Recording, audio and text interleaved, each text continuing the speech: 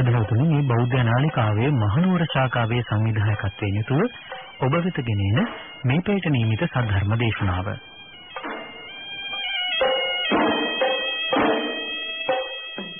තෙරුවන් සරණින් දලදා සමුදු බෙලෙන් ඔබ සමට සියලු යහපත උදා වේවා. තමන් අකමැති වූ පමණින් අන්‍යයන් සිදු කරන පුණ්‍ය කටයුතු හෙලා දැකීම අවඥාවට හෝ හාස්‍යයට ලක් කිරීම නුවණ මද පුද්ගලයාගේ ප්‍රධාන ලක්ෂණයක් බව තථාගත ධර්මයේ පෙන්වා දෙයි.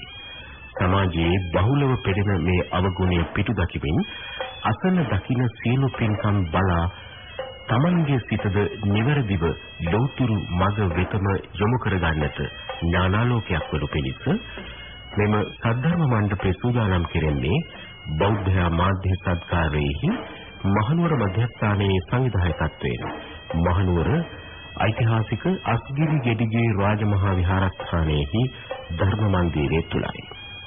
අද අපගේ දේශකයන්න් වහන්සේ පිළිමතලාව හලාදිවල ශ්‍රී නිකේතාරාමාධිපති රාජකීය පඬිතු ශාස්ත්‍රපති පූජ්‍යපාද රාජසිංහගම තිලකධම්ම ස්වාමින්වයන් වහන්සේ. අපි নমස්කාර පූර්වකව සාදුකාර පවත්වා උන්වහන්සේ පිළිගනිමු. සාදු සාදු සාදු. මෙම ධර්මානුශාසනාව සඳහා සදහති පූර්ණ දායකත්වය ලබා දෙන්නේ ලන්ඩන්හි සේවය කරන සරත් බන්දුල ජයසිංහ මහතා සමග නියංගොඩ කුඹුරේගම පදිංචි WGC ජයසුන්දර මෙනිවිය විසින්. ඒ අනුව එම පින්වතුන් පිරිවෙතියන් සමග එක්ව අපි දැන් සද්ධර්ම ශ්‍රවණය සඳහා සූදානම් වෙමින් පංචශීලයේ සමාදන් වීමට নমස්කාර පාඨ සජ්ජායනා කරමු. අවසරයි ස්වාමීනි. නමෝ තස් භගවතු අරහතු සම්මා සම්බුද්දස්ස. නමෝ තස් භගවතු අරහතු සම්මා සම්බුද්දස්ස. නමෝ තස් භගවතු අරහතු සම්මා සම්බුද්දස්ස. බුද්ධං සරණං ගච්ඡාමි. බුද්ධං සරණං ගච්ඡාමි. ධම්මං සරණං ගච්ඡාමි. ධම්මං සරණං ගච්ඡාමි. සංඝං සරණං ගච්ඡාමි. සංඝං සරණං ගච්ඡාමි. ဒ ුතියම්පි බුද්ධං සරණං ගච්ඡාමි. ဒ ුතියම්පි බුද්ධං සරණං ගච්ඡාමි. ဒ ුතියම්පි ධම්මං සරණං ගච්ඡාමි. ဒ ුතියම්පි ධම්මං සරණං ගච්ඡාමි. ဒ ුතියම්පි සංඝං සරණං ගච්ඡාමි. ဒ ුතියම්පි සංඝං සරණං ගච්ඡාමි. තතියම්පි බුද්ධං සරණං ගච්ඡාමි. තතියම්පි බුද්ධං සරණං ගච්ඡාමි. තතියම්පි ධම්මං සරණං ගච්ඡාමි. තතියම්පි ධම්මං සරණං ගච්ඡාමි. තතියම්පි සංඝං සරණං ගච්ඡාමි. තතියම්පි සංඝං සරණං ගච්ඡාමි. සරණාගමනං සම්පුන්නං ආලබන්ති. පාණාති පාතා වේරමණී සික්ඛාපදං සමාදියාමි.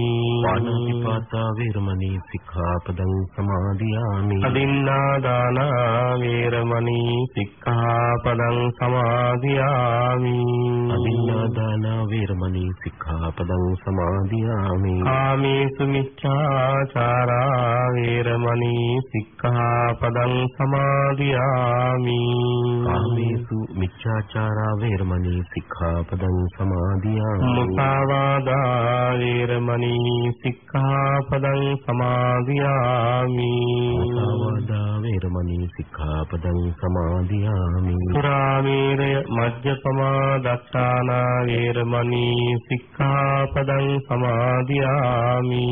සුරාමේරය මජ්ජපමා දක්ඛානා වේරමණී සික්ඛාපදං සමාදියාමි. තිසරණේන සද්දින් පංචශීලං ධම්මං සාදුකං සුරක්ඛිතං කତ୍වා අප්පමාදීන සම්පාදී තබ්බං ආලබන්ති. සමන්ත චක්කවාලේසු අත්‍රා ගච්ඡන්තු දේවතා සද්දම්මං මුනි රාජස්ස සුනන්තු සග්ග මොක්ඛදං ධම්මස්සවන කාලෝ අයං බදන්තා ධම්මස්සවන කාලෝ අයං බදන්තා ධම්මස්සවන කාලෝ අයං බදන්තා සාදු සාදු නමෝ තස්ස භගවතු අරහතෝ සම්මා සම්බුද්දස්ස නමෝ තස්ස භගවතු අරහතෝ සම්මා සම්බුද්දස්ස නමෝ තස්ස භගවතු අරහතෝ සම්මා සම්බුද්දස්ස අත්ථි වික්ඛවේ ආරම්භ ධාතු නික්කම ධාතු පරක්කම ධාතු තත්ත යෝනිසෝ මනසිකාර බහුලීකරෝ අයමාහාරෝ අනුප්පන්නස්සවා විරිය සම්බොජ්ජංගස්ස උපාදාය uppannasva viriya sambojjangassa dhiyo bhavaya vepullaya bhavanaya paripuriya sanvattati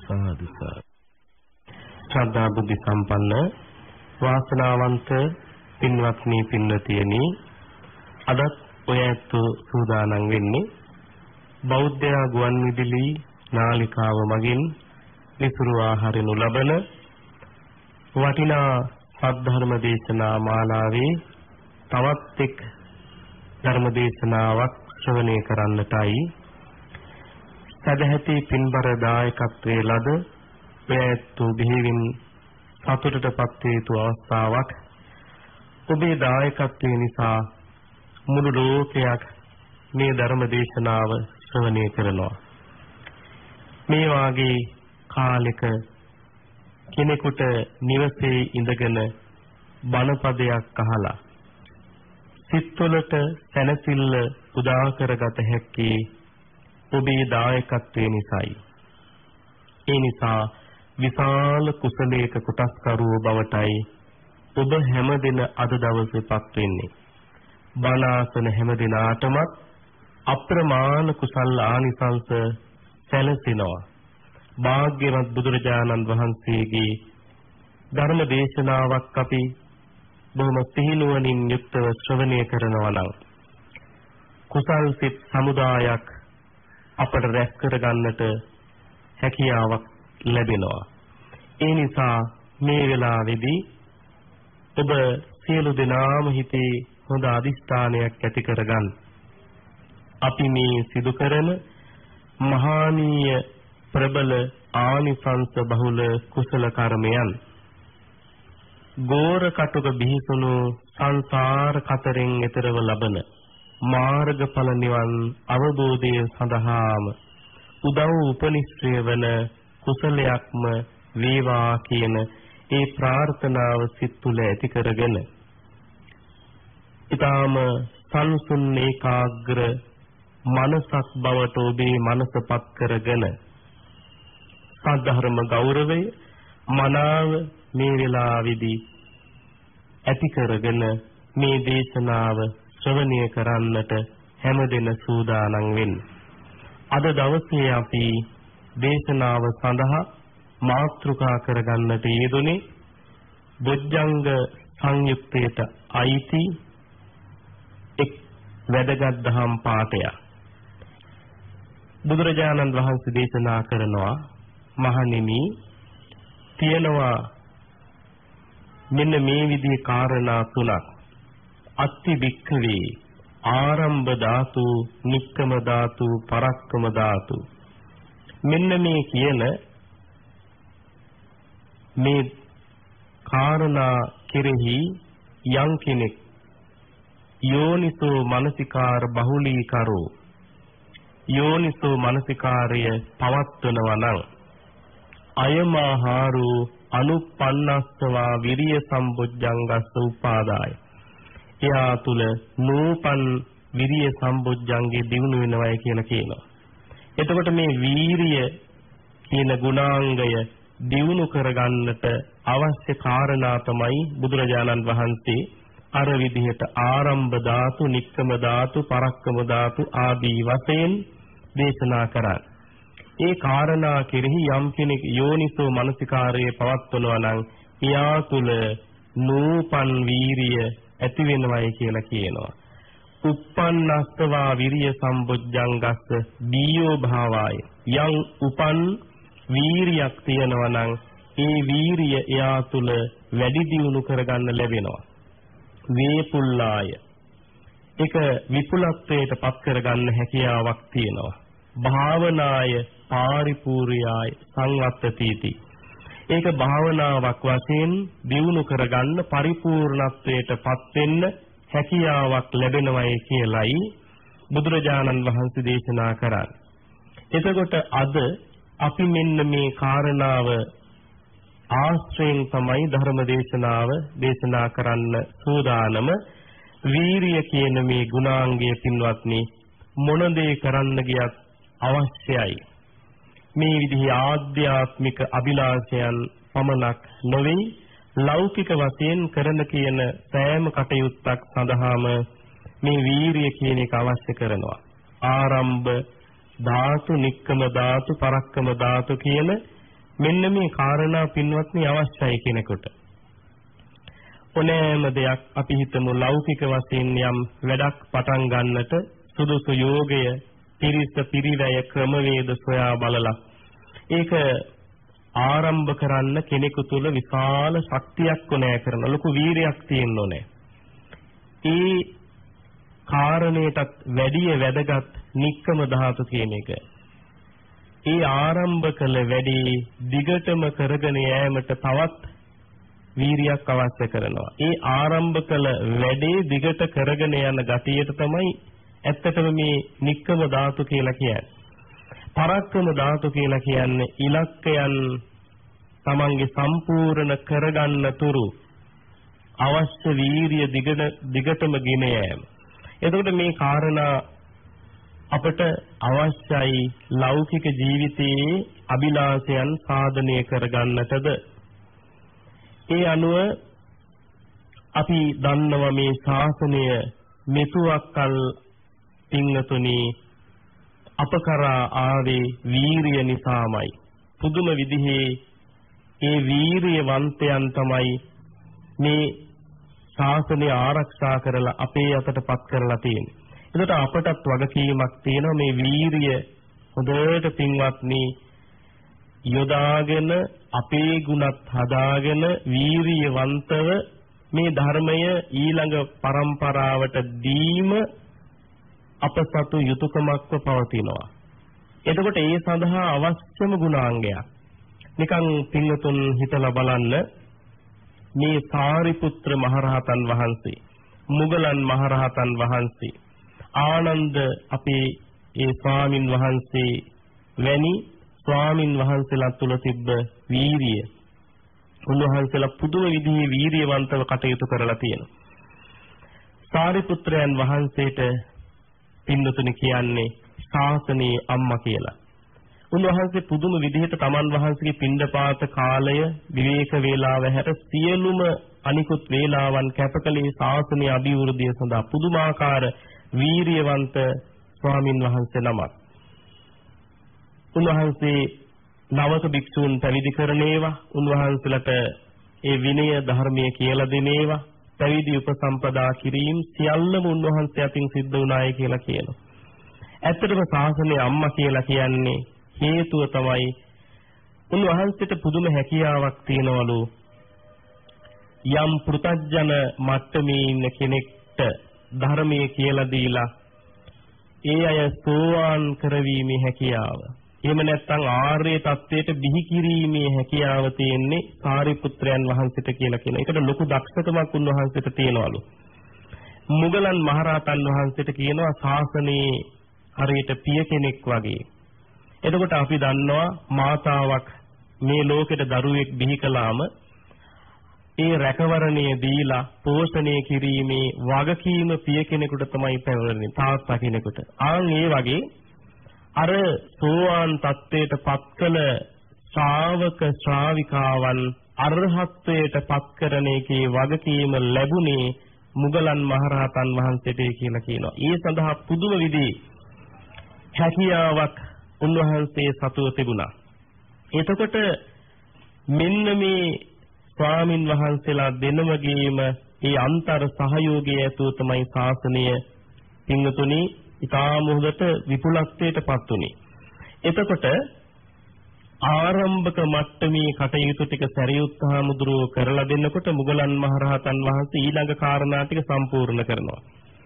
එතකොට ආරම්භක ධාතුව පැත්තේ කටයුතු කළේ එතකොට සාරිපුත්‍ර මහරහතන් වහන්සේ මවක් වගේ. එතකොට පිය කෙනෙක් වගේ අර ආර්ය තත්වයට එහෙම නැත්නම් සෝවාන් තත්වයට පත්කල ශ්‍රාවකයන් අරහත්ත්වයට පත් කිරීමේ වගකීම නික්කම ධාතු පරක්කම ධාතු ආදීහි වගකීම පැවරුනේ මුගලන් මහරහතන් වහන්සේ. එතකොට මේ දෙනම වහන්සේම මේ සඳහා අවශ්‍ය කරනවා පින්වතුනි. ආරම්භ ධාතුව පමණක් තිබිලා මදි. ඒක හරියට තනි කකුලෙන් ඇවිදීම වගේ විහිසකර කටයුත්තක්. ආරම්භ ධාතුවෙන් පමණක් කෙනෙකුට ධර්මී ඕජාව ලබා ගන්න හැකියාවක් ඇත්තේ නැහැ. නික්කම ධාතු, පරක්කම ධාතු කියන මේ කාරණත් කෙනෙකුට අවශ්‍ය කරනවා. හැබැයි මෙතෙන්දී පින්වත්නි සැලකිලිමත් විය යුතුයි. අපි හිතමු ආරම්භක මට්ටමේදී යම් යෝගියෙක් යෝගිනියක් ඒ මූලික වශයෙන් භාවනා කර්මයන් සාධනය කරගන්න. ඉන්පසු එයා දැන් අපි මොන්ටිසෝරි කොටස ඉවර කරලා තියෙන්නේ. කියලා අර තමන් ඊළඟ මට්ටම් වලට යනකොට අර මුල් මට්ටම සමහර විට ඒ මුල් මට්ටමේ ඉන්න අය පහත් කරන්න ගත්තොත් අපි ඉහළ අනිත් අය පහළ කියලා එතකොටත් කෙනෙකුට පින්වතුනි තමන්ගේ අභිලාෂයන් ඉලක්කයන් නිවන වැනි ඒ උතුම් පරමාර්ථයක් සාධනය කරගන්න හැකියාවක් නැහැ කියලා කියනවා. ඒ නිසා අවශ්‍ය කරන්නේ ආරම්භ ධාතු මට්ටමේදී දක්ෂ වෙලා නික්කම ධාතුවේ දරණ තත්වයට පත්වීමේ කියලා කියනවා. ඒතර වීරිය කියන එක දිගටම මේ විදිහට ආරම්භක මට්ටමේදී විතරක් නෙවෙයි අර කිව්ව නික්කම පරක්කම ආදී වශයෙන් මේ කාරණා තුනම දිගට පින්වතුනි ගෙනියන කෙනෙකුට තමයි යෝගාවචර කියලා කියන්නේ. ලේසි වැඩක් නෙවෙයි. මේ යෝගාවචර කියන එකේ අනිත් අන්තය තමයි භෝග. යෝග සහ භෝග කියලා කාරණා දෙකක් තියෙනවා. භෝගී කියන එකට අපි දන්නවා කාම භෝගී. ඇස පිනවමින්, කන පිනවමින්, නාසය දිව ශරීරයේ පිනවමින් ඒ අන්තයට සසර දිග්ගැහෙන පැත්තට කටයුතු කරන කෙනාට කියනවා අපි භෝගී කෙනා. යෝගී කියන්නේ ඒකේ අනිත් පැත්ත. ඇහැ සංවර කරගෙන, කන නාසය ආදී සංවර කරගෙන සසරෙන් මිදෙන පැත්තට යන කෙනාට තමයි යෝගී, යෝගාවචර. සුළුපටු නමක් නෙමෙයි පින්වත්. ඒ සඳහා විශාල වීරියක් කෙනෙක් තුළ තියෙන්නටම අවශ්‍ය කරනවා. සැබෑවට මේ යෝගී කියන්නෙම යෝගාවචර කියන්නෙම වීරිය අර විදිහට ආරම්භක මට්ටමින් ඇති කරගෙන ඉන්න නැවති දිගටම තමන්ගේ ඉලක්කයන් සාධනය කරගන්න තුරුම වීරිය දිගටම පවත්වාගෙන යන කෙනාට තමයි අර කියන ඒ ගෞරව සම්මත නාමය බුදුරජාණන් වහන්සේ දුන්න ඒ වටිනා නාමයේ පින්වතුනි ඇති කරගන්නේ නාමයට සුදුසුකම් ලබන්නේ හිමයි පමණයි. ඒ නිසා අපි මේ ලෝකයේ දිහා බලනකොට අපිට හඳුනා ගන්න හැකියාවක් තියෙනවා පින්වතුනි මේ වීරිය යොදන ආකාරය අනුව පුද්ගලයන් කොටස් හතරක්. පළවෙනි අය තමයි මහා සමාරම්භ අප්පකිච්ච. වැඩ ලස්සනට ආරම්භ කරනවා. සමහර අය බොහෝම හොඳට වීරියවන්තව උත්සව තියලා මේ යම් කාරණා ආරම්භ කරනවා. මහා සමාරම්භ පටන් ගන්නකොට ලොකුවට පටන් ගන්නවා. හැබැයි අප්පකිච්ච අන්තිමට කෘත්‍යයන් ඒ කරන වැඩ බොහොම අඩුයි. පටන් ගන්නකොට තිබ්බ සැලකිලිමත් බව ටික දුර්වල වෙනවා. විශාල උත්සව තියලා සමහර විට මුල්ගල් තියනවා. නමුත් ඒ මුල්ගල එහෙම පැලවෙනවා මිසක වැඩ වෙන්නේ අපි එහෙම අවස්ථා දකිනවා. විශේෂයෙන් දේශපාලන ක්ෂේත්‍රයේදී මෙන්න මෙහෙම තත්වයක් තියෙනවා පින්වතුනි. මහා සමාරම්භයි අප්පකිච්චයි පටන් ගත්තා ලොකුවට වැඩේ. නමුත් මේක දිගටම කරගෙන යන්න හැකියාවක් නැති වැඩ අපි දකිනවා. තව සමහර පිරිසක් ඉන්නවා අප්ප සමාරම්භ මහා කිච්ච. පොඩිවටයි පටන් ගන්න හැබැයි අවසානයේදී ලොකු වැඩකින් ඉවර වෙන්නේ. දැන් බෝසතාණන් වහන්සේ චරිතයේ බැලුවත් අපට මේ ලක්ෂණය තමයි දකින්න ලැබෙන්නේ. මම සීලවන්ත වෙන්න ඕනේ, මම සමාධිය ලබන්න ඕනේ කියලා උන්වහන්සේ ප්‍රසිද්ධ කළේ නැහැ. තනිව නිහඬව ඒ ගුණ වැඩුවා. අවසානයේදී බුද්ධත්වයට පත් වෙලා තමයි මහා කිච්ච කියලා කියනවා. ඒ වගේ තත්වකින් තමයි අර ආරම්භ කළ වීරිය ඉවර වුණේ. පොඩිවට පටන්ගෙන අවසානයේදී විශාල වැඩකින් ඒ කටයුත්ත නිමා කරනවා. තව පිරිසක් ඉන්නවා පින්වතුනි මේ සමාජයේ මහා සමාරම්භ මහා කිච්ච පටන් ගන්නෙත් ලොකුවට, හැබැයි අවසාන කෘත්‍යයත් ඊටාම ලොකු කෘත්‍යයක්කින් තමයි ඉවර කරන්නේ.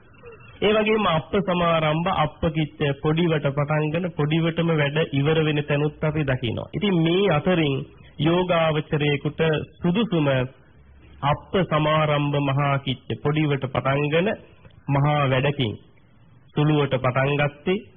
ගෝසාව සද්දේ අඩුයි, තනියව විවේකීව තමන්ගේ ගුණ ටික වඩනවා, හැබැයි මහා කෘත්‍යයකින් ඉවර කරනවා. මෙන්න මේක සහ මහා සමාරම්භ මහා කිච්ච කියන දෙක තමයි යෝගාවචරයේකට ගැලපෙන්නේ.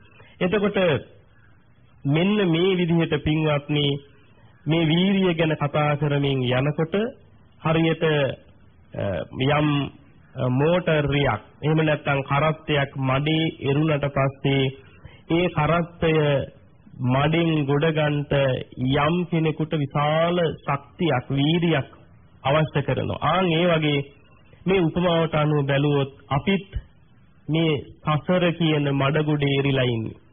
මේකෙන් ගොඩ එන්න නම් මේ මඩගොඩෙන් ගොඩට එන්න නම් පිරිසිදු නිවන වගේ තැනකට යන්නට නම් අපි තුලත් විශාල ශක්තියක් ඕනෑ වෙනවා. මෙන්න මේ ශක්තිය මේ වීරිය ඇතිවීම සඳහා, වීරිය ඇති කර ගැනීම සඳහා නිතර කෙනෙක් යෝගාවචරයේ විශේෂයෙන්ම ප්‍රත්‍යවේක්ෂා කළ යුතු කාරණා කීපයක් ගැන ධර්මයේ සඳහන් වෙනවා. ඒ අතරින් පළවෙනි එක තමයි දුක්ගති බය ආදී පච්ච වෙක්කනතා. මේ දුගතිය ගැන නිතර හිතනවා. අනේ මං සංසාරේ මොනතරම් දුගතිවල උපත ලැබලා ඇද්ද? නරක තිරිසං ප්‍රේත අසුරෝත්පත්තීනි මම මොනතරම් සංසාරේ අප්‍රමාණ දුක් විඳින්නේ නැද්ද? ආම්පින්තුනි අපාය බය සිහි කරනවා. දුගතියේ තියෙන බය දේව දූත වගේ සූත්‍ර බාල පඬිත වගේ සූත්‍ර දේශනාවල සඳහන් වෙනවා. මෙන්න මේ විදිහට කෙනෙක් මේ දුගතිය ගැන නිතර බයක් ඇති කරගන්න. මේ සංසාරේ ඉඳීමව හරි විහිසුනුයි. මොන කර්ම මාතින් රැස් වෙයිද? මම නැවත දුගතියට වැටුනොත් මට බිහිසුණු දුක්වලට මුහුණ දෙන්න සිදු වේවි. මෙයා නිතරම පින්වත්නි මෙන්න මේ විදිහට නුවණින් මෙනෙහි කරනවා. ඒ නිසා මේ සසර තියෙන බිහිසුණුකම, දුගතියේ තියෙන භයානකකම නිතර සිහි කර යා ඇතුළත වීරිය වැඩි දියුණු කරගන්න. මට මේ ලැබුණු අවස්ථාවේ සම්බුද්ධ ශාසනයක් මුණ ගැහිච්ච වෙලාවේ, කල්යාණ මිත්‍රයෝ මුණ ගැහිච්ච වෙලාවේ, මට සන සම්පත්තිය ලැබිලා තියෙන වෙලාවක, ඇහැ කන නාසය හොඳට පිහිටලා තියෙන වටිනා වාසනාවන්ත උපතක් මට ලැබිලා තියෙන වෙලාවේ අනේ මම පසුබාන්නේ, පස්සට කල් දාන්නේ, වීරියවන්තව කාලසටහනක් හදාගෙන බාහිර වැඩ අඩු කරලා මම මේ කාලසටහනට අනුව පුළුවන් තරම් සක්මන පරියන්ක ආදී වශයෙන් මගේ භාවනා කර්මයන් සාධනය කරනවා. මම කමඨහන සුද්ධ කරගන්න නිරන්තරයෙන් කල්යාණ මිත්‍ර ඇසුරක් ලැබමින් ධර්ම සාකච්ඡා කරලා මේ භාවනාව මගේ දියුණු කරගන්නවා. සමාධිය මම දියුණු කරගන්න, විපස්සනාව මුදුන් පමුණුවා ගන්න, විපස්සනා ඥාන ලබන්න මම වහ උත්සාහ කරනවා. එහෙම නැති වුණොත් මම අර විදිහට අර දුගතීන් වලට වැටිලා නැවත මට සසර මේ දිග්ගැහෙන වැඩපිළිවෙලට මට යන්නට සිද්ධ වෙනවයි කිය මෙයා පින්වතුනි ඔන්න නුවණින් මෙනෙහි කරනවලු. නුවණින් මෙනෙහි කර ඇතුළත තියෙන වීරිය වැඩි දියුණු කරගන්නවයි කියලා කියනවා. ඒ වගේම තමයි ජාති ජරා ව්‍යාධි මරණ මෙන්න මේවා පිළිබඳව මේ සංවේග ජනක දේවල් ගැන නිතර කෙනෙක් මෙනෙහි කරනවා. මේ යෝගාවචරය ඥානවන්තයාගේ ස්වභාවය. ඉපදීම අපි දන්නවා පින්වත්නි මව් කුසක ඉඳීම මොනතරම් දුකක්ද කියන එක. දසමසකට ආසන්න කාලයක් මව් කුසක දුක් විඳීම. මේ සංසාරේ ඉන්නකම් අපිට මේ தත්ත්වයේ උරුමයි. ඉපදිච්ච කෙනා ඉන්න අනතුරුව දිරීමටපත් වෙන ජරා කියන්නේ ඕකට පින්වත්. උපන් මොහොතේ ඉඳලා දිරීම පටන් ගන්නවා. ජරා ක්ෂණයක් ගානේ සිද්ධ වෙන දෙයක්. එතකොට ව්‍යාධි, ලෙඩ, ඇහැ කන නාසය දිව ශරීරය මේ හැමතැනටම ලෙඩ හැදෙනවා. මේ බණ අහන ඔබට මේ දවස්වල බිහිසුණු ව්‍යාධි ජනක ස්වභාවයක් පින්වත්නි ලෝකේ වටෙන්ම නිතර අහන්න ලැබෙනවා. බිහිසුණු තත්වයක් ව්‍යාධි බුදුරජාණන් වහන්සේගේ මේ සසර බිහිසුණුකම උන්වහන්සේ දේශනා කළ විදිහට හිතන්න හොඳම කාලය. කර්මස්ථාන වගේ පින්වත්නි. කී දෙනෙක් මේ ව්‍යාධීන් වලට ගොදුරු වෙලා මේ වසංගත තත්වයට ගොදුරු වෙලා මරණයටපත් වුණා. ආම් පින්වත්නි නිතර නුවණැත්ත මෙනෙහි කරනවා. මරණ ස්වභාවය මෙනෙහි කරනවා. ලක්ෂ ගණනින් පින්වත්නි ලෝකේ වටේ කී දෙනෙක් නම් මරණයටපත් වුණා. එතකොට මේ විදිහට මෙන්න මේ සංවේග ජනක දේවල් නිතර මෙයා මෙනෙහි කරනවා. දීරනවා, ලෙඩ හැදෙනවා, මරණයටපත් වෙනවා. අනේ මේ සංසාරය කියලා කියන්නේ මේක. මේකේ ඉන්න එකෙන් සිද්ධ වෙන්නේ මෙච්චරයි පින්වත්. ඒ නිසා මේකෙන් මං ගොඩ එන්න ඕනේ. ඒ සඳහා මේ ආර්ය අෂ්ටාංගික මාර්ගයේ ප්‍රගුණ කරන්න ඕනේ. වහවහ භාවනා කරන්න ඕනේ. මෙන්න මේ ආකාරයට කෙනෙක් ඥානවන්තයෙක් මෙනෙහි කර වීරිය උනන්දුව වැඩි දියුණු කරගන්නට කියලා ධර්මයේ සඳහන් කරනවා. අනිත් කාරණය තමයි මෙන්න මේ සංවේග ජනක දේවල් සිහි කර මේ කාලේ පින්වතුන්ට මේවා ඇහෙනකොට සංවේගයක් ඇති වෙන්න ඕනේ. අනේ කී දිනෙක මැරෙනවද ලෝකයේ වටේ. ළඟටම මේ රෝගය ඇවිල්ලා මට කොයි වෙලාවෙ මගේ මේ ජීවිතය අතහරින්න සිද්ධ වෙයිද දන්නේ නැහැ. මේ බුදුහාමුදුරු දේශනා කළේ ඕකයි පින්වතුනි. අනනන් තනාග පිනිබිඳ වැන්නේ. මේ තනග තියෙන පිළිවිඳක් වගේ කියන එක තමයි මේ ජීවිතයේ ස්වභාවය. කොයි වෙලාවෙ නැති වෙයිද දන්නේ. මැටි බඳුනක් වගේ මේක ශන භංගූර තත්ත්වයක්. ඒ නිසා අපි ඈතට කල් දාන්න හොඳ කාලයක් නෙවෙයි. මේවා හිත කෙනෙක් පින්වත්නි මධ්‍යම රාත්‍රියේ වෙනතුරු භාවනා කර්මයේ යොදා ගන්න. නිදි මරාගෙන පාන්දර අවදි වෙලා මම භාවනා කරනවා. හිතක් මට තියෙයිද දන්නේ. අනාගතයක් අපිට දැන් පැහැදිලි නෑ පින්වත්. ඒ තරම් පින්වත්නි මේ අනිත්‍ය ස්වභාවය ලෝකේ වටෙන්ම පෙන්නනවා. ඒ නිසා නුවණැත්ත මේකට බය වෙන්නේ නැහැ, කම්පාවටපත් වෙන්නේ නැහැ. මේ ලෙඩේ නැති වුණත් ආයේ කීයක් ලෙඩ හැදෙයිද පින්වත්. ඒ නිසා මෙන්න නුවණැත්ත මේකම පින්වත්නි අර කළු වලාවක් මැද රිදි රේඛාවක් තියෙනවා වගේ නුවණැත්ත මේකේ හොඳ පැත්ත බලන්නේ ධනාත්මකව මේක උපයෝගී කරගන්නවා තමන්ගේ භාවනා කටයුතු සඳහා. එයා වීරියවන්තව භාවනා කරනවා. පුළුවන් තරම් සක්මන පරියංක වශයෙන් තමන්ගේ සති සමාධි දියුණු කරගන්න යා උත්සාහ කරනවා. ඒ වගේම කියනවා ඊළඟට පින්වතුනි සම්පජඤ්ඤය මේව ගැන මෙනෙහි කරනවා. දැන් අපි හිතමු යම් කෙනෙක් මේ විදිහට හිතලා භාවනා කරමින් ඉන්නවා. ওই විදිහට පින්වත්නි භාවනා කරමින් ආනාපාන සතියේ හොඳට තමන් ඒ හුස්ම රැල්ලට මුහුණලා හුස්ම රැල්ල තියා ගනිමින් හොඳට පින්වත්නි තමන්ගේ සතිමත් බව දියුණු කරගෙන යනවා. එසේ කටයුතු කරනකොට ඒ අතරතුර විතර්කයන් පහළ වෙනවා. විවිධ විදිහේ ඥාති විතක්ක, අමර විතක්ක, ජනපද විතක්ක ආදී. මේවා ඒ ගමන් පහළ වෙනවා. දැන් භාවනා කර ඉන්නේ ඉඳගෙන ඉන්න ගමන් විතක්කයන් හිත තුළ ඇති වෙනවා. අමර විතක්ක, නොමෙරි ඉඳීමේ විතක්කය. ජනපද ගැන මොනවා වෙලක් දන්නේ. අහවල් ජනපදේ කොහොමද දන්නේ. අහවල් දිස්ත්‍රික්කේ කොච්චර රෝග ගණනක් හැදිලාද දන්නේ. අහවල් රටේ කොච්චර මේ රෝගෙන් ව්‍යසන වලටපත් වෙලා කී දිනෙක මැරිලා තියෙනවද දන්නේ නැහැ කියලා මේ පින්වදින් භාවනා කර හිටි ගමන් අර ප්‍රවෘත්ති බලපුවයි ඒ වගේ තොරතුරුයි. ඒතර මේ ලෙඩ ගැනයි ඉතින් ජනපද ගැන සිහි වෙන්න ඉඩ කඩ තියෙනවා. එහෙම වුණොත් පින්වත්නි එකපාරම නැගිටින්න එපාය කියලා කියනවා. ඊයා මොකද කරන්නේ? ඒ වෙලාවේ සාත්තක තමන්ගේ මේ සම්පජඤ්ඤයන් ගෝචරාදී සම්පජඤ්ඤයන් ගැන මෙනෙහි කරනවලු. මං මේ භාවනා කර්මයෙන් භාවනාවෙන් නැගිටලා අර වගේ හිතන්න යෑම තුලින් නැවත කෙලෙස් මට උපදිනවා. මේ සතර ඉරියව්වට සාධාරණයි. සතර සතිපට්ඨානෙන් මං ඒ සේම භූමියෙන් අයින් වෙන්න සිද්ධ වෙනවා මට අර විදිහට විතක්කවලට යට වෙලා මං නැගිට්ටොත්. ඒ නිසා ඒවට මං යට වෙන්නේ නැහැ කියලා යා පින්වතුනි අර හුස්ම රැල්ලෙම හිත පවත්වනවායි කියලා කියනවා. තමන්ගේ භාවනාවෙම හිත පවත්වනවා. අරවට හිත යොමු කරන්නේ. ඉතින් ඊළඟට පින්වත්නි කියනවා විරියානත ලෝකේ ලෝකෝත්තර විශේෂාදි ගමන දස්සනතා. ඊළඟ කාරණය මේ විදිහට පෙන්නනවා වීරියවන්තයන් තමයි ලෝකේ දේවල් සාධනය කරගත්තේ. මෙයා ඒ ගැනත් නුවණින් මෙනෙහි කරනවා. නිතර නිතර ප්‍රත්‍යවේක්ෂා කරනවා. වීරියක් නැතුව කිසි දෙයක් ළඟා කරගන්න හැකියාවක් නැහැ. වීරිය නැති කෙනා කවදාකවත් ඉතිහාසගත වෙලා නැහැ. වීරියවන්තයන්ම තමයි ඉතිහාසගත වෙලා තියෙන්නේ. ඒ නිසා කම්මැලි කෙනාට, අලස කෙනාට, නිදිබර කෙනාට, නිතර පස්සට කල් දාන කෙනාට කවදාකවත් පින්වත්නි කිසි දෙයක් සාධනය කරගන්න ලැබෙන්නේ නැහැ. මේ ලෞකික සහ ලෝකෝත්තර යම් දෙයක් යම් දියුණුවක් යම් කෙනෙක් ළඟා කරගෙන තියෙනවා නම් ඒ ළඟා කරගත්තේ වෙන කිසිම ආශිර්වාදයකින් දෙවියන්ගේ ආශිර්වාදයකින් නෙවෙයි තමන්ගේ ඇතුළත තියෙන මේ වීරිය කියන මහා ගුණය දියුණු කර ගැනීමෙන්මයි කිය. නිතර නුවණැත්ත හිත එහෙනම් මගේ මේ භාවනා කටයුතුත් මට දියුණු කරගන්න ලැබෙන්නේ. සමත විපස්සනා මට දියුණු කරගන්න ලැබෙන්නේ වීරිය තිබුණොත් පමණයි කිය. නිතර මෙයා නුවණින් මෙනෙහි කරනවා.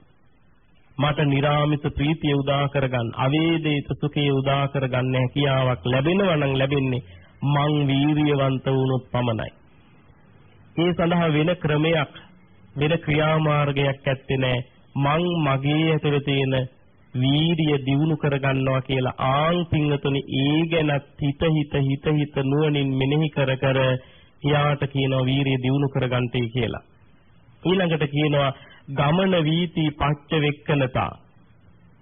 මෙන්න මෙයා මේ විදිහටත් මෙනෙහි කරනවා. මං මේ යන්නේ බුදුපසේ බුදුමහරහතන් වහන්සේලා ගමන් කළ මාර්ගයකයි. හරියට ආර්ය සිංහ පරම්පරාවේ වගේ පින්වත්. ඒ ආර්යයන් වහන්සේලා කරපු වීරිය නිතර හිතන්නේ කියලා කියනවා. අර අපි මුලින් මතක් කළේ සාරිපුත්‍රයන් වහන්සේ, මහා මොග්ගල්ලාන මහරහතන් වහන්සේලා වෙනි. උන්වහන්සේලා තුල තිබ්බ පිඟුදෙන වීරිය පසුකාලීන ඒ ශාසනයේ විවිධාකාර භික්ෂූන් වහන්සේලාගේ චරිත, කල්යාණ මිත්‍රයන් වහන්සේලාගේ චරිත මෙනෙහි කර ආර්යයන් වහන්සේලාගේ ශ්‍රාවක ශ්‍රාවිකාවන් වහන්සේලාගේ ඒ කාරණාවන් නිතර පින්වත්නි මෙනෙහි කරන උන්වහන්සේලාගේ චරිත මෙනෙහි කර එවැනි පාරක මං යන්නේ. වීරියවන්තයන් ගමන් කළ පාරක මං යන්නේ. ඒ නිසා මං අලස වෙලා බෑ, කම්මැලි වෙලා බෑ, පස්සට කල් දාලා බෑ. උන්වහන්සේලාගේ මාර්ගය යන කෙනෙක් විදිහට මා තුලත් අප්‍රතිහත ධෛර්යයක්, පුදුම කැපවීමක්, වීරියක්, උනන්දුවක් තියෙන්න ඕනේ කිය පුදුම විදිහට ඇතුළත පින්වතුනි මේ වීරිය දල්ව ගන්නවා. මේ ඇතුළත ගුණය, මේ ශක්තිය ඇතුළාන්තයෙන්ම පින්වත්නි දියුණු කරගන්න මෙන්න මේ කාරණාවත් මෙයා උපයෝගී කරගන්න. වෙන සරණක් නැහැ පින්වතුනි.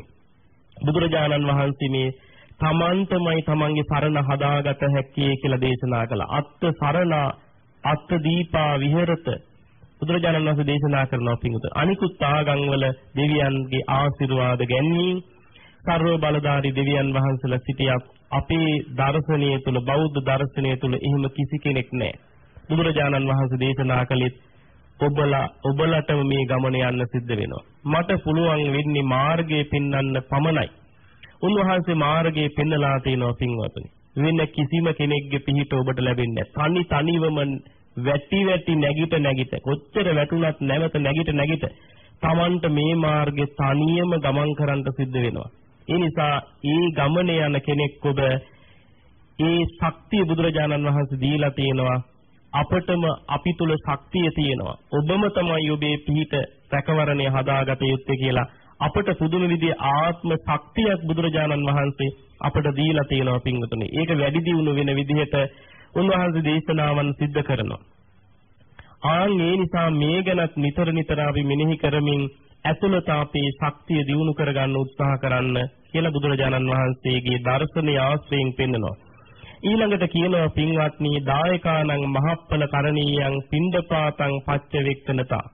නිතර අපි භික්ෂුවක් විදිහට නම් මෙනෙහි කරන්න ඕනේ දායකයන් මට චීවර පිණ්ඩපාත සේනාසන ගිලන ප්‍රත්‍ය. මේ ගිලම්පස ටික බෙහෙත් පිළිකර ටික මට ලබා දෙනවා. ඒ දායකයන් දෙන දානෙහි ප්‍රතිඵල ඒ අයට ආනිසංස ලැබෙන්නේ මා හරියට මේ සීල සමාධි ප්‍රඥා වැඩුවොත් පමණයි.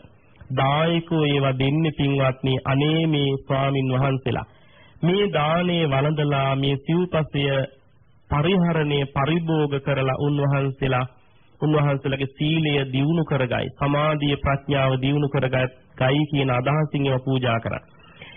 ඒ නිසා අපි මේ විදිහට කටයුතු කළ යුතුයි. ඒ අයට ආනිසංස ලැබෙන විදිහට අපි පුළුවන් තරම් පින්වත්නි සීල සමාධි ප්‍රඥා පූර්ණේ කරන්න ඕනේ. මට පස්සට කල් දදා කම්මැලි වෙවි මේක කරොත් එහෙම මේ දායකයන් දීපු දේ නිෂ්ඵල වේ. ඒ අයට මහත්ඵල ආනිසංස ලැබෙන්නේ. දැන් භාවනා කරන අය නම් සමහර විට ඔබ සිල් ගන්න දවසට ඔබට දාන ටික යම් අය පූජා කරන දායකයෝ ඇවිල්ලා අටසිල් සමාදන් වෙච්ච ඔබටත් දානේ පූජා කරනවා. ඉතින් ඒවා ගත්ත දවසේ ඔබ හිතන්න ඕනේ මේ දානේ මම අරගත්තා. මේ සිව්පස්සේ මං ආහාරයට අරගෙන සීල සමාධි ප්‍රඥා පූර්ණේ කරන්නේ නැත්තම් සතිමත් බව පුහුණු කරන්නේ නැත්තම් මගේ ඉන්ද්‍රිය දමනයක් නැත්නම් ඒ දායකයන්ට ආනිසංස ලැබෙන්නේ නැහැ. දුන්න කෙනාට මහානිසංස ලැබෙන්නේ. ඒ නිසා සුළුපටු දෙයක් නෙවෙයි අන් අය දෙන දෙයකින් යැපිලා අපි වෛර ක්‍රෝධ ඉරිසියා කර ඉන්නවනම් භික්ෂුත්වයට නොගැලපෙන ශාසනයට නොගැලපෙන දේවල් කර ඉන්නවනම් ඒකෙන් විශාල අකුසල කර්මයන් ඇති වෙනවා. අර දුන්න කෙනාට ආනිසංස ලැබෙන්නේ. ඒ නිසා අපි අන් අයගෙන් යැපෙන පිරිසක් දැන් ගිහි ඔබ භාවනා කරනවා නම් පොයේ දවසට අන් අය ආහාර දෙන්න. ඒ වගේම දරුවෝ ඔබට අවශ්‍ය කරන පෝෂණය ලබලා දෙනවා. ඉතින් ඒ අයටත් මේ දින දේවල් වලට පින් රැස් වෙන්නේ අපි භාවනා කළොත්. ඒ නිසා බුදුරජාණන් වහන්සේ දේශනා කරනවා මලක් තිබින්නාක් වගේ කෙටි කාලයක් හරි මේ මෛත්‍රී හිත පතුරවන්න. මේ සතිමත් බව පුහුණු කරන් කායානුපස්සනාව වඩන් ආනාපාන සතිය වඩන්. එහෙම නැති වුණොත් මේ දෙන දාණය හරි බිහිසුණුයි පින්වතුනි. ඒ අයට ආනිසංස ලැබෙන්නේ අපි මේ විදිහට සතිමත් බව පුහුණු කළොත් චිත්තක්ෂණයක් හරි අර විදිහට පින්වතුනි කෙලෙස් දහරාවට ගලණය නොවන විදිහට අපට සතිමත් බව පුහුණු කරන්න හැකිනම් අර දෙන කෙනාට විශාල කුසලයක්. ඒ නිසා අපි මේ විදිහටත් නුවණින් සිත කල්පනා කර අපේ වීරිය දියුණු කරගන්න ඕනේ. අනේ මම අන් අය දෙන දෙයින් යැපෙන්නේ මගේ දරුවෝ දෙන දෙයින් වික්ෂුන් වහන්සේලා දායකයෝ දෙන දෙයින්. නිසා මම වහවහ භාවනා කරන්න ඕනේ. පිරිසිදු සිතක් උපදවා ගන්න ඕනේ. මගේ සති සමාධි දියුණු කරගන්න ඕනේ කිය ඥානීය තමන්ගේ වීරියවන්තව දියුණු කරගන්නේ කියලා කියන. ඊළඟට කාරණාව වශයෙන් සඳහන් වෙනවා සත්තු මහන්ත පච්චවෙක්කනතා අපි අනුගමනය කරන්නේ පින්වතුනි සුළුපටු කෙනෙක් නෙවෙයි භාග්‍යවත් තමාමෑණී බුදුරජාණන් වහන්සේ අපි ශාස්ත්‍රූන් වහන්සේ. උන්වහන්සේ තුල තිබ්බ ගුණයන් අනන්තයි අප්‍රමාණයි. ඥාන විලාසයේ රූප විලාසයේ ගත්තත් උන්වහන්සේ සතුව පින්වත්නි පුදුමාකාර ගුණ සමුදායක් තිබා. අපි වගේ සාමාන්‍ය පෘථග්ජන කෙනෙකුට වර්ණනා කරන්න බැහැ. බුදුරජාණන් වහන්සේ නමකට කල්පයක් තිස්සේ බුදු ගුණ වර්ණනා කළත් ඒ කල්පේ ඉවර වේවි කිව්වා බුදු ගුණ ඉවර වෙන්නේ නැහැ කියලා. ඒ තරම් ගුණයෙන් අනන්තයි, ඥානයෙන් අනන්තයි. ඉතින් එවැනි බුදුරජාණන් වහන්සේ කෙනෙක්ගේ පාරේ අපි යන්නේ. උන්වහන්සේ තමයි ශාස්ත්‍රූන් වහන්සේ. උන්වහන්සේගේ වීරිය ගැන හිතලා බැලුවොත් දුෂ්කර ක්‍රියා කරන සමයේ අපි අහලා තියෙනවා පින්වත්නි උන්වහන්සේගේ ශාරීරික ස්වභාවය. උන්වහන්සේ ක්ලාන්ත ගතියටපත් වෙලා ඇතැම් විට මේ निराහාර වීම නිසා ඇදගෙන වැටුණායි කියලා කියනවා. දෙවිවරු හිතුවා කලුරිය කළායි කියලා. ඒ තරම් ශාරීරික කුස වෙලා මේ කුස පින්වත්නි කොන්දට යනකම් ඇලිලා තිබ්බයි කියලා කියනවා. ඇස් දෙක යට ගිහින් පඳු පැහැ ගැන්විලා නහරවැල් ලිලිප්පිලා ඇට කෝටු ටික පමණක් උන්වහන්සේගේ අර විදිහට දර්ශනීය වෙන තරමට උන්වහන්සේ පුදුම විදිහට දුෂ්කර ක්‍රියාවන් කළා. නමුත් පින්වත්නි කියනවා වීරිය කිසි ලෙසකින්වත් අඩුන්නේ නැහැ කියලා කියනවා. ඒ තරම් දුෂ්කරව ඉඳලත් උන්වහන්සේගේ සිතේ පුදුම විදිහේ වීරියක් තිබ්බා. ඒ නිසා මේවා නිතර මෙනෙහි කරනවා පින්වත්නි. මෙනෙහි කර එවැනි අවුරුද්දක් පින්වත්නි දුෂ්කර ක්‍රියා කරලවත් වීරිය අඩු කරගත්තේ නැහැ. උන්වහන්සේ ඒ පරමාර්ථය කෙසේ හෝ සාධනය කරගත්තා. ඒ දුෂ්කර කාලෙ ගෙවලා අවසානයේදී පින්වත්නි මධ්‍යම ප්‍රතිපදාව උපයෝගී කරගෙන සම්මා සම්බුද්ධත්වයට පත් වුණා. ඉතින් එවැනි වීරියවන්ත ශාස්ත්‍රූන් වහන්සේ නමක් තමයි මම අනුගමනය කරන්නේ. ඒ නිසා මට ගැළපෙන්නේ මේ කම්මැලි වෙවි පස්සට කල් දදා ඉන්න ගති.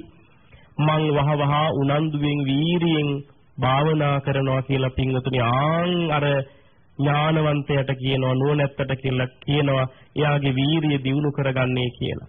ඊළඟ කාරණාව සඳහන් වෙනවා තීන මිද්ද විනෝදනතා තීන මිද්දේ තීන ආදීනව නිතර මෙනෙහි කරන ආධුනික භාවනා කරන කෙනෙකුට ප්‍රධාන හතුර තමයි මේ තීන මිද්ද ගති. සියල්ල ලැබිලා ගුරුවරයෙක් ලැබිලා විවේකයේ ලැබිලා හොඳ පරිසරයක් ලැබිලා ආරණ්‍ය සේනාසනයට ගිහින් නැත්නම් විවේක තැනක ඔබේ නිවසේ හරි හොඳට පින්වතුනි අපි සියල්ල සකස් කරගෙන හොඳට භාවනා කර්මයට ඔන්න හිත යොමු කරනවා. ආනාපානයට හුස්මට හිත යොමු කරනවා.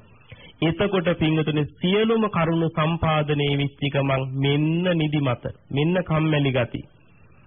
එතකොට ඒ තත්ත්වපත් වෙන දත් කැක්කුමක් මధుරයක් හිටියොත් පින්වතුනි නිින්දෙන්නේ නැහැ. එතකොට අර මధుරවත් එක්ක අපි හැපි ඉන්නවා. ඒ සියල්ල නතර වෙච්ච ගමන් හිතේ උණුසුම් ගතිය එහෙම දියාරු වෙලා අපි නිින්දට බර වෙනවා. ඒ නිසා මේ නිින්දේ තියෙන භයානකකම මෙනෙහි කරන්න ඕනේ. තීන මිද්දේ තියෙන.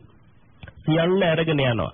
මහහොරා ගෙට පැන්නයි කියලා කියන්නේ අපේ ඇතුළත තියෙන සියලු වස්තු අර හොරා අරගෙන යනවා වගේ අපි හදපු සියලු ගුණ විනාශ වෙනවලු තීන මිද්දේ නිසා. ඒ නිසා කියනවා සමත භාවනාව කරන අයට ආලෝක සංඥාව මෙනෙහි කරන්න කියලා.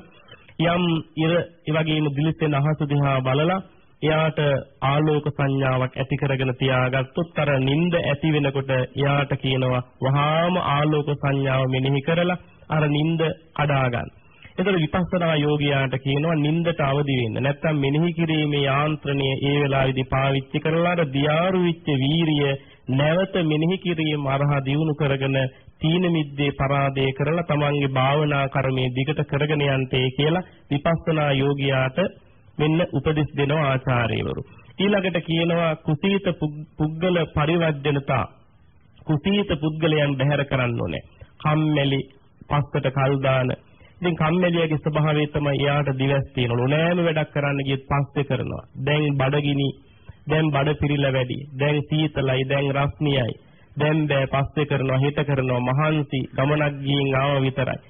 ඉතින් ලෙඩකින් නැගිට්ටා විතර විවිධ දේ කිය කම්මැලියගේ ස්වභාවය තමයි නිතර වැඩ පස්සට දානවා. ඒ වාගේ කම්මැලි අලස පුද්ගලයන් ආශ්‍රය කරන්න අපටත් ඒ කම්මැලි ගති ටික ටික බලපානවා. අපේ තියෙන වීරියක් දියාරු වෙනවා.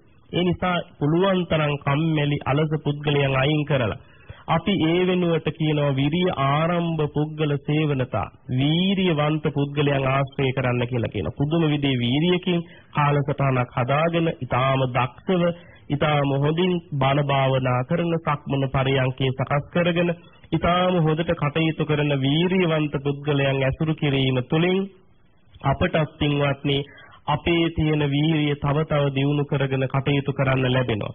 ඒ වගේම සම්මප්පදාන පච්චවෙක්කනතා ඊළඟට සඳහන් කරනවා පුළුවන් තරම් පින්වත්නි මේ සම්මප්පදානයන් ගැන අපි මෙනෙහි කරන්නේ අනුප්පන්නානං පාපකානං අකුසලානං ධම්මානං අනුපාදාය ඡන්දං ජනේති වායබති විරියං ආරභති චිත්තං පග්ගණ්හාති පදහති. හිත දැඩි කරගන්න පුළුවන් තරම් පින්වත්නි මේ නූපන් අකුසල් නූපද වීම සඳහා කටයුතු කරනවා.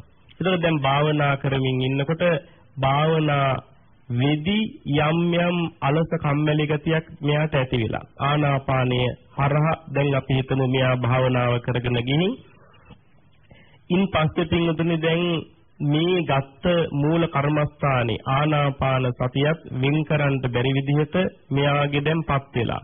කියන්නේ මේ ආස්වාසයද මේ ප්‍රස්වාසයද කියලා කොටස් කරන්න බැරි තරමට දැන් හුස්ම රැල්ල සිවුම් වෙලා. නිබ්බිදාව පැත්තට මේ භාවනාව දැන් ගමන් කරලා දැන් ඒත් සමගම මෙයාගේ ඇඟ නලියනවා කම්මැලි ගති පාළු ගති ඇති වෙලා දැන් මේ විදිහට කටයුතු කරනකොට ඒ වෙලාවෙ හිතන්තේ කියලා කියනවා මේ කම්මැලි අලසය කියලා. දැන් මේ හරියට හුස්ම රැල්ල අහුවෙන්නෙත් නැහැ. ඒ වගේම මේ භාවනාවට මංගත් මූලකමටහන දැන් ගොඩක් සිවුම් වෙලා. ඒ නිසා මන් නැගිටින්න ඕනේ කියලා නැගිට්ටොත් පින්වතුනි නැවත නැගිටලා අපි යන්නේ නැවත පිරිසක් අතරට සමහර වෙලට. නැවත මොකද වෙන්නේ? කාය දුස්චරිත ඇති වෙන්න පුළුවන්. අර නූපන් අකුසලයක් ඉපදෙන්න පුළුවන් නැගිටීම නිසා. ප්‍රාණඝාතයක් වෙන්න පුළුවන් අදත්තාදාන වැරදි කාමසිර නැත්තම් බොරු කේලම් පරුස වචන හිස් වචන නැත්තම් නපුරු සිතුවිලි මොනවා හරි එකක් නැගිට්ටොත් නූපන් අකුසලයක් ඉපදෙන්න ඉඩ තියෙනවා. ඊට වැඩිය හොඳයි අමාරුවෙන් හරි මම මේ කරන භාවනාව කරගෙන ගියොත් අමාරු තත්ත්වයටපත් වෙලා. හැබැයි නැගිටින්නේ නැතිව මේ අමාරුව මැද මම තව විනාඩි 5ක් ඉන්නවා. දැක්කද වීරිය? වීරිය නැති කෙනා කම්මැලිකම් මොකෝ ඒවා එනකොටම හුස්ම රැල්ල සංසිඳුණා කියලා ඒක සංසිඳියකට එනකොටම නැගිටලා ඉවරයි. දැන් අරමුණකුත් නැහැ මොකවත් නැහැ කියලා නැගිටලා ගිහින් නැවත කතාවට වැටෙනවා. සමහර විට බොරු කේලම් පරුස වචන වලට සමහර වෙලාවට හිස් වචන කියන්න. ඉතින් විවිධ පාප කර්ම වලට නැවත අර නූපන් අකුසල් කන්දක් යාතුළු ගොඩ නැගෙන්න ඉඩ කඩ තියෙනවා. ඒ නිසා මෙතෙන්දි හිතලා බලන්නේ කියලා කියනවා. පුළුවන් තරම් පින්වත්නි මේ ඥානවන්තයා උත්සාහ කරනවා මේ වෙලාව රැක ගන්න. අමාරුවෙන් හරි මම මේ භාවනාව කිරීම නිසා මට නූපන් අකුසල් උපදින්නේ නැහැ කියන ඒ අදහස ඇති කරගෙන යා වීරිය කඩා ගන්න නැතුව දිගටම භාවනාව කරගෙන යනවා කියලා සඳහන් වෙනවා. ඒ නිසා පින්වත්නි මේ කාරණා හොඳට පින්තුන් නුවණින් මෙනෙහි කරමින් කටයුතු කරන්න.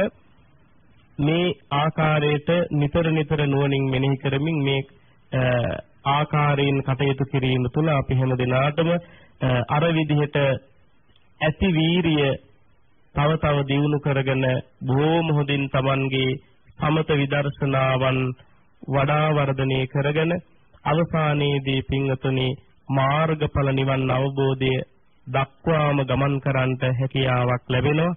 ඒ සඳහාම පින්වත් ඔබ හැම දිනාටම මේ ධර්ම දේශනාවද මහෝපකාර වේවා කියලා සාදු කියලා ප්‍රාර්ථනා කරගන්න.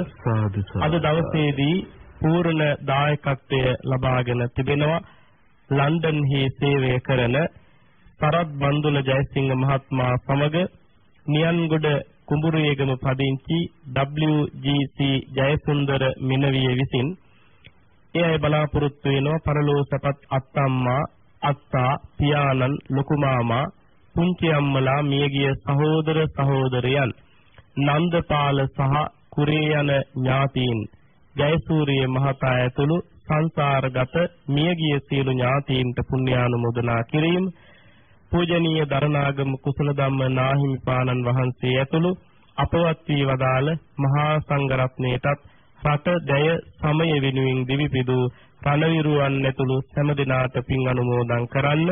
ඒ අනුවේ නායක මාහිමිපාණන් වහන්සේ ඇතුළු සියලුම අපවත් වී වදාළ ස්වාමින් වහන්සේලාටත් ඒ වගේම අභීත ඒ රටදැය වෙනුවෙන් දිවිපිදූ රණවිරුවන් ඇතුළු සැමටත් ඒ නම් සඳහන් කළ ඥාති හිතයිසී සෑම සියලු දෙනටමත් පණැසු සෑම නමින් නිදන ප්‍රාප්ත සෑම සියලු දෙනමත් මේ උතුම් පුණ්‍ය ශක්තියෙන් අනුමෝදන්ව ඒ අයගේ පරලොව සාංශාරික ජීවිතය සුඛිත මුදිත කරගනු ලබත්වා සාංශාරික ගමන නිමා කර ගනිත්වා කෙලවර ජරා ව්‍යාධි මරණ ආදීන් විනිර්මුක්ත සාන්ත ප්‍රවරතර අති උතුම් අමා මහ නිවනින් නිවි සැනසෙත්වා කියන අදහසින් සාදු කියා පුණ්‍ය අනුමෝදනා කරමු. විශේෂයෙන්ම ලන්ඩන්හි වෙසෙන සරත් බන්දුල ජයසිංහ සොහොයුරාට නිදුක් නිරෝගී සුවය ප්‍රාර්ථනා කිරීම සහ ඔහුගේ යුග දිවිය ਸਰව ප්‍රකාරයෙන්ම සාර්ථක වේවායි ප්‍රාර්ථනා කරනවා. සුජීවත්ව වෙසෙන මවට පුංචි අම්මලාට බාප්පලා පොඩි මාමාට සහෝදර සහෝදරයන්ට නිදුක් නිරෝගී සුවය සහ දීර්ඝායුෂ ප්‍රාර්ථනා කිරීම. ඇමරිකාවේ සේවය කරන ප්‍රේමානන්ද රාජපක්ෂ මලනුවන්ට ඉතාලියෙහි වෙසෙන සෝමසිරි මල්ලි අසේල මල්ලි මල්ලිකා නංගී පුතා සහ ඔහුගේ මවට සෙත් ප්‍රාර්ථනා කිරීම. ආබාධිත රණවිරුවන් සහ එම පවුල් වලටත් කොවිඩ් වසංගතයෙන් අප රට මුදවා ගැනීමට අප කැපව ක්‍රියා කරන සියලු කාර්ය මණ්ඩලයට සෙත් ප්‍රාර්ථනා කිරීම. ඒ වගේම නම කියන්නට අවසරයි අතිපූජ්‍ය වේඳරුවේ ශ්‍රී උපාලි අස්ගිරි පාර්ශවයේ අනුනායක මාහිමිපාණන් වහන්සේටත් බෞද්ධ නාලිකාවේ අධ්‍යක්ෂ දුරන්දර පූජ්‍ය බොරලන්දේ වජිරඥාන හිමිපාණන් වහන්සේ ඇතුළු ලෝකවාසී මහා සංඝරත්නයට නිරෝගී සුවය සහ දීර්ඝායුෂ ප්‍රාර්ථනා කරනවා. ඒ අනුව ඒ යුග දිවිය ਸਰව ප්‍රකාරයෙන් සාර්ථක කිරීමට බලාපොරොත්තු වන සරත් බන්දුල ජයසිංහ සොහොයුරාට නිදුක් නිරෝගී භාවයත් ඒ ප්‍රාර්ථනා කරන ආකාරයට ඒ යුග ජීවිතයේ සියලු කටයුතු ਸਰව ප්‍රකාරයෙන් සාර්ථක වේවා. අනිකුත් විදේශ රටවල් වල සේවය කරන හැම දිනාටමත් ඥාති හිතයිසී සැමටත් උතුම් බුද්ධ ආදී රත්නත්‍රේ අනන්ත රැකවරණ ආශිර්වාද බෙලින් ඒ අයගේ සියලුම සම්‍යක් ප්‍රාර්ථනා ඉටු වේවා. රැකී ආරක්ෂා කටයුතු දරුවන්ගේ අධ්‍යාපන ආදී සියලු කටයුතු කර්මාන්ත ආදී දියුණු තියුණු වේවා. යහපත හැම දිනාටම උදා වේවා. වසංගත තත්ත්වයේ හමුවේහි අභීතව කටයුතු කරන සියලුම කාර්ය මණ්ඩලයටත් නිදුක් නිරෝගී සුවපත් භාවයෙන් යුක්තව ඒ මහා සත්කාරයන් කරගෙන යන්න ශක්තිය ධෛර්යය වාසනාව සැලසේවා. නායක මාහිමිපාණන් වහන්සේ ඇතුළු බෞද්ධ මාධ්‍ය ජාලයේ ඒ ස්වාමින්ද්‍රයන් වහන්සේ ආදී කොටගත් හැම දිනාටමත් බණ ඇසූ සැමටත් මේ සඳහා සහාය ශක්තිය දුන්නා වූ සැමටත් උතුම් බුදුරුවනේ දම්රුවනේ සඟරුවනේ සතර දළදා වහන්සේලාගේ ආශිර්වාද වලින් නිදුක් බව නිරෝගී බව චිරජීවනයේ හැමත උදා වේවා. පැතුම් ප්‍රාර්ථනාදී ඉටු වේවා. සියලුම අරුණ කාරණාවන් ඒ අයරින්ම සඵල කරගෙන ජීවිත සුවපත් කරගන්න මේ වසංගත තත්වයෙන් හැකි ඉක්මනට අපි හැම දිනාටම අත්මිදී ලෝකේතම නැවත සුවපත් බව උදා කරගන්න මේ සියලුම ආශිර්වාද ශක්තියින් හේතුපනිශ්‍රේ වේවා. මෙලව යහපත උදා වේවා. පරලොව සංසාරික ජීවිත සුවපත් වේවා. සසර ගමන නිවා කරගෙන කෙලවර නිවනින් නිවී සැනසෙන්නට මේ කළ පුණ්‍ය කර්මයේ පූර්ණණය කළ පාරමිතා ධර්මයක්ම වේවා කියලා සාදු කියලා ප්‍රාර්ථනා කරගන්න. සියලු දෙවියෝ මෙපින් අනුමෝදන් වෙත්වා. සම්බුද්ධ ශාසනයත් ඔබවත් අපවත් ආරක්ෂා කරත්වා. දෙවියන් වහන්සේලාත් උතුම් නිවනින් නිවී සැනසෙත්වා කියන අදහසින් දෙවියන් වහන්සේලාට පින් අනුමෝදන් කරමු. ආකාසත්තා ච බුම්මත්තා දේවා නාග මහිද්దికා පුඤ්ඤන්තං අනුමෝදිත්වා චිරං රක්칸තු ශාසනං. ආකාසත්තා ච බුම්මත්තා දේවා නාග මහිද්దికා පුඤ්ඤන්තං අනුමෝදිත්වා චිරං රක්칸තු දේශනං. ආකාසත්තා ච බුම්මත්තා දේවා නාග මහිද්దికා පුඤ්ඤන්තං අනුමෝදිත්වා චිරං රක්칸තු මං පරන්ති. බෞද්ධ මාධ්‍ය සත්කාරයේහි මහනුවර මධ්‍යස්ථානයේ මගින් මහනුවර ඓතිහාසික අස්ගිරි ගෙඩිගේ රාජමහා විහාරස්ථානයේහි සංවිධානය කළ සද්ධර්ම වණ්ඩපේ වැඩහිඳිමින් පිළිමතලාව හලාදිවල ශ්‍රී නිකේතාරාමාධිපති රාජකීය පඬිත ශාස්ත්‍රපති පූජ්‍යපාද රාජසිංහගම තිලකධම්ම ස්වාමීන්ද්‍රයන් වහන්සේ විසින් දේශනා කොට වදාළ බෞද්ධ ගුවන් විදුලියේ දායකත්ව ධර්මානුශාසනාව ඉන් සමාප්තයි. දේශකයන්න් වහන්සේටත් ධර්ම ශ්‍රවණය කළ ඔබ අප සැමටත් අපේ මාතෘ භූමියටත් දලදා හිමි සරණයි.